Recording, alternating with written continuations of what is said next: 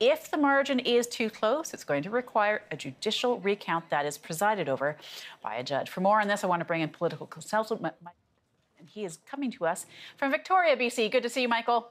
Thanks for having me. Okay, so this is a razor-thin situation here. You're not expecting to see any sort of drastic change in numbers, are you? No, in fact, I'm not even sure we're going to see any change in numbers from election night results.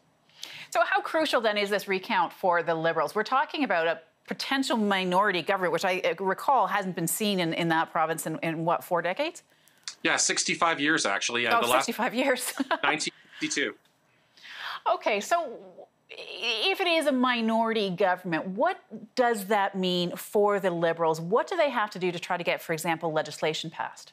Well, so what'll happen is, first of all, as the incumbent government, they've also, won the most number of seats in the popular vote. The lieutenant governor has already called upon Christy Clark to form a new government.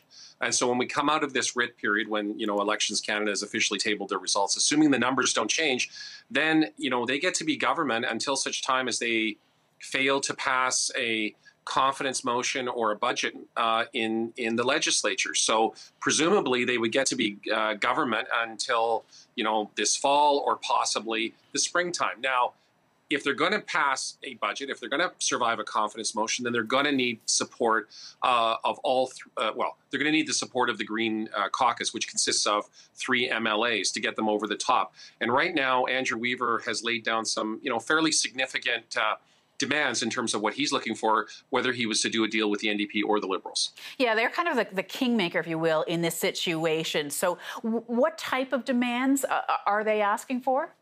Well, one of the things is you need 4 seats, just as the Liberals were 1 seat shy of a majority government, the Greens were 1 seat shy of getting official party status. You need to have 4 MLAs to have be recognized as a party caucus within the legislature. They're at 3. They want recognition of that. Andrew Weaver has also talked about he would like to see the first bill coming forward from any government, if they want the Green support, to be banning corporate and union donations, something we already have at the federal level, and in BC, which was taken to task by other media, including U.S. media, about that situation. That's one of the demands he's making. So, and of course, there's big differences between the Liberals and the Greens over, Kinder Morgan pipeline, LNG, and the like. Okay, so what do you see as the big issues for the Liberals going ahead, assuming they retain a minority government? Well, the biggest issue they're going to have is getting to govern more than a handful of months.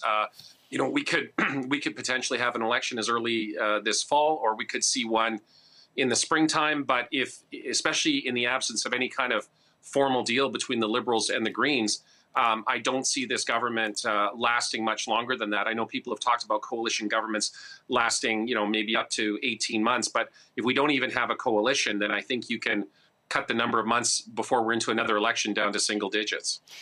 It's never a dull moment in BC politics, is it, Michael? Thanks for coming on and explaining a little bit more to us, political consultant Michael Geoghegan. Appreciate it. You're welcome. Thank you.